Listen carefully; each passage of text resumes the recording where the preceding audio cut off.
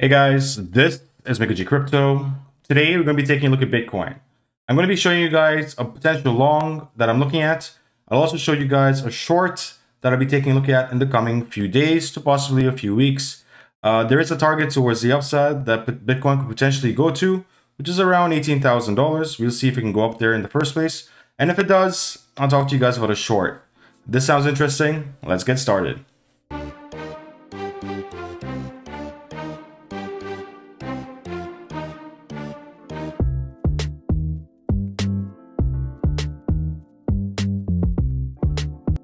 Hey guys, if you haven't already subscribed, hit the subscribe button down below. Also make sure to hit the like button if you haven't already. It does help out the algorithm when you hit the like button, so make sure to do so. If you guys are interested, check out the link in the description below. This link will give you access to my Discord group, which is this little page right over here. If you guys want to learn how to trade, you can check out the trading educational videos on the left hand side. And I tell you guys exactly my trading style. I'm going to be adding a lot more videos to this in the coming few months. Right now, there are about 21 videos, but I'm going to be adding a lot more.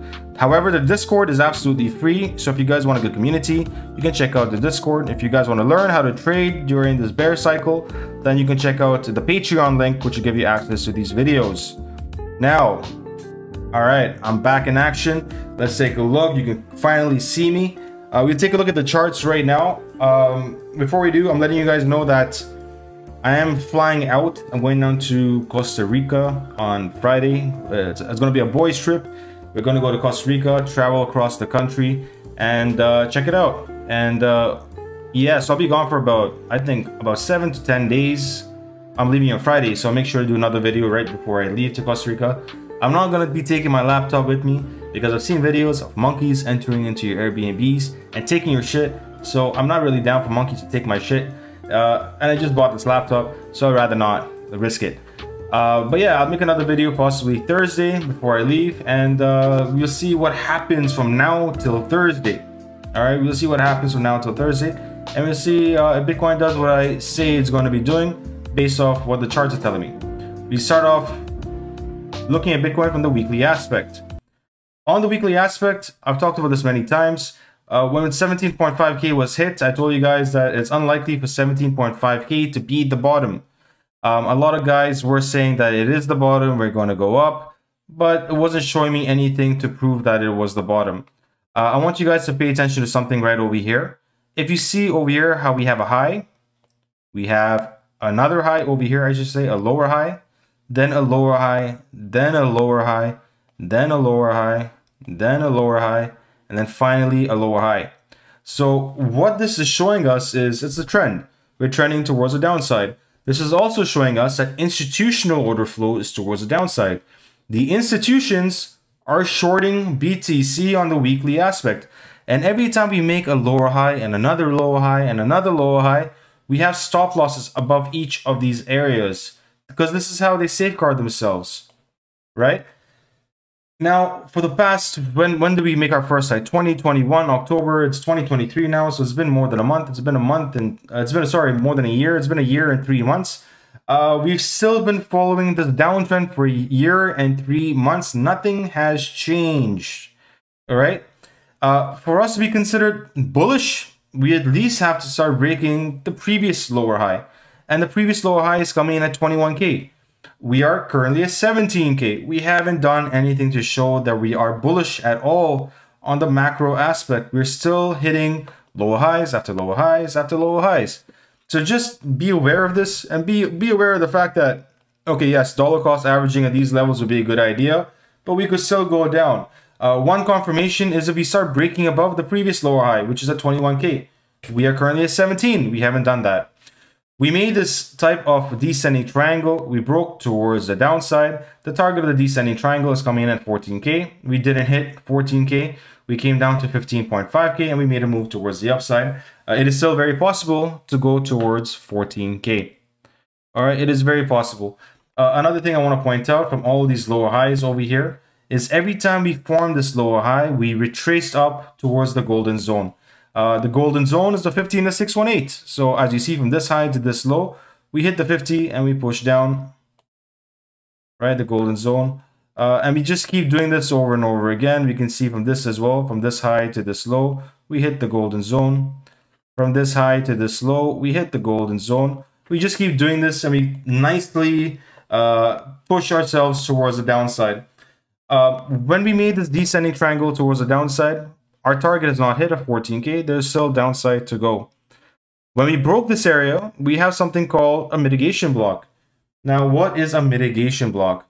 You know those guys on YouTube that you watch, apart from me, of course, all those really optimistic guys that when they look at the charts, they say that we're only going to go up. And those guys on YouTube, the Moon Boys, that told you that, all right, we're not going to go below 35K. Then we go below 35K.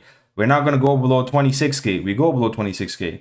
We're not going to go below 17.5K. And we do that again. Those guys are guys that have been telling you, I've been telling you that 17.5K is the bottom.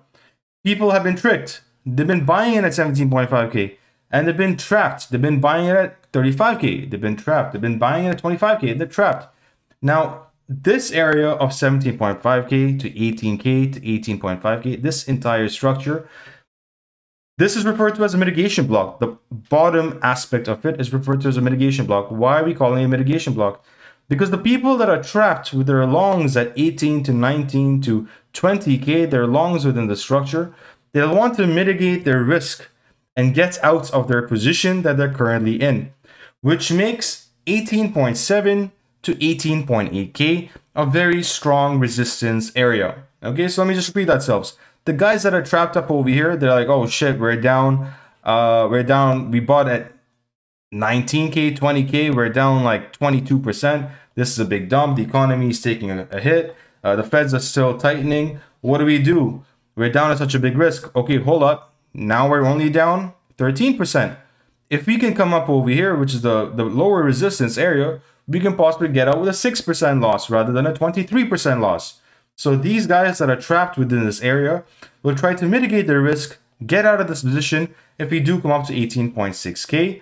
And that will make sense. If you look at the Fibonacci as well, this is the golden zone around 18.6K to 19K. So it is possible to come up to these regions of 18.5 to $19,000. Let's take a look at something else over here. This is the daily aspect. We have made something on the daily aspect. We have made a double bottom.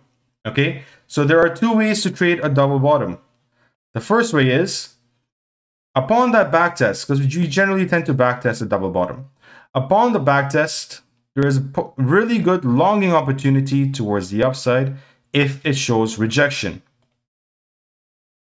Upon the backtest, if it doesn't hold a support and it breaks below, there's a really good shorting opportunity rather than a longing opportunity towards the downside.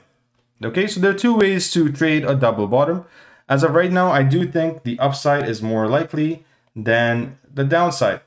And our target for this double bottom is coming in at 17.5K. $17,500 is the target. So if we do come back down to the exact target, 16,950, I'll be taking a long. I'll be placing an entry right over there. My stop loss somewhere around here.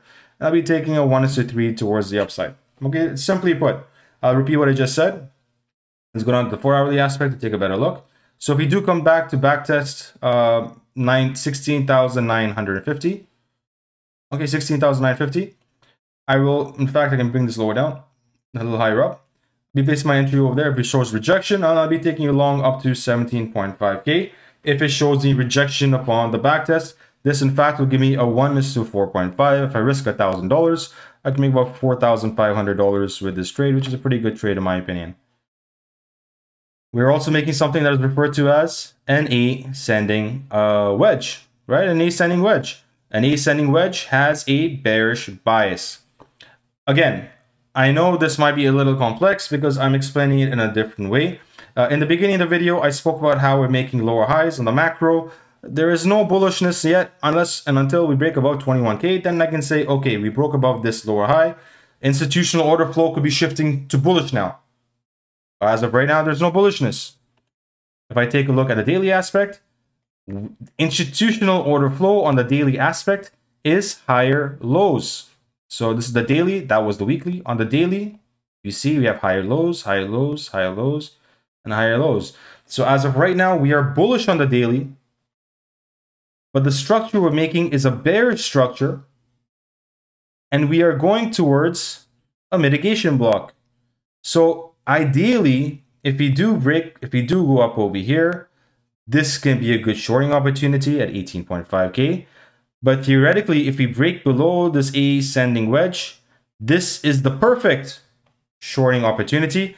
And I'll tell you the target for this ascending wedge, and I'll be taking a look at this short as well. Because if I do get a nice short over here, then I can possibly hold this for a few weeks. Because if we take a look at the past, when we hit these areas, when we push down, we didn't come up to it for a few weeks. Like over here, in fact, we never came up to it, right? We've never come up to a lower high. So if we do come up to these areas over here, as I said, the mitigation block, which is also within that ascending wedge, this will be another lower high. This could possibly mean you could hold the short all the way down to $14,000, which is the target of this descending triangle, right? 14K is the target. So again, this short could be an excellent short to open up. So again, I'll repeat this. This is the short that I want to hold as a swing short. We come up possibly to these areas. We respect that double bottom. But the moment we start breaking below this ascending wedge, this is when I'll open up a really nice short all the way down to $14,000. $14,000 is the target. If this is regarded as an ascending wedge, we haven't respected it. We haven't broken the ascending wedge towards the downside to show us that this will happen. But if we do break towards the downside, if this is the target of the ascending wedge, the measure move is $14,000, right? The measure move is $14,000. And also, as I said earlier, the measure move of this is $14,000. So we have reasons to come down even further to about 14K. So that's how I'm seeing it, guys. Simple as that, right? We respect this ascending wedge. I could possibly open up a short over here, stop loss right above the immediate lower high, and take this all the way down, right? This is a 1:5. You risk 1,000, you make 5,300 in this case, right? So I'm seeing this. So these are my two entries right now I'm taking a look at. I'm first of all taking a look at a potential long over here. For this double bottom, the target of the measure move of the double bottom is towards the upside, towards this fair value gap. This gives me a 1:4.5. This is a good outcome. The second thing I'm taking a look at is a short as well. If we respect this ascending wedge and we break the line, the trend line towards the bottom, and we make a move towards the downside, institutional order flow will now be going from higher lows to now lower highs and push the price down. I'm also taking a look at, I'm also being aware of the fact that this double bottom could also be a liquidity grab to push us down. So I'm being concerned, I'm going to be looking at this very closely when we come back for the back test over here. If we come back for the back test to see if we show rejection in the first place, and if we show rejection, I'll be taking a look at a long. Okay, so this is my my analysis for the week. Let's see what happens. It is the 4-hour time frame that I'm taking a look at this for, so it'll probably happen before I fly out to Costa Rica, and I'll see if I can enter this long before then. Okay, or short, depending upon what happens upon this back test. But this is the short that I'm really taking a look at. This one, this ascending wedge, because we've been making lower highs throughout, right? We've been making lower highs throughout, so this could be an excellent setup. Okay, so thank you for watching. Check out the links in the description below. Sometimes when I do call out my trades, and I do tell you guys when I'm longing or shorting. So if you guys are interested, you guys want to know when I'm taking this short or that long, I might call it out at that point in time, and I'll be like, listen, I'm taking this short, I'm taking this long. We have rejection, 1:4, 1:5, which is a good risk to reward. If you guys are interested in that, check it out. And again, if you guys are interested in the way I trade, how I trade, you can check out the link in the description, the Patreon link. You guys want to learn the skill of trading, check that out so you can learn how to trade as well. All right, thank you and have a good one. Bye.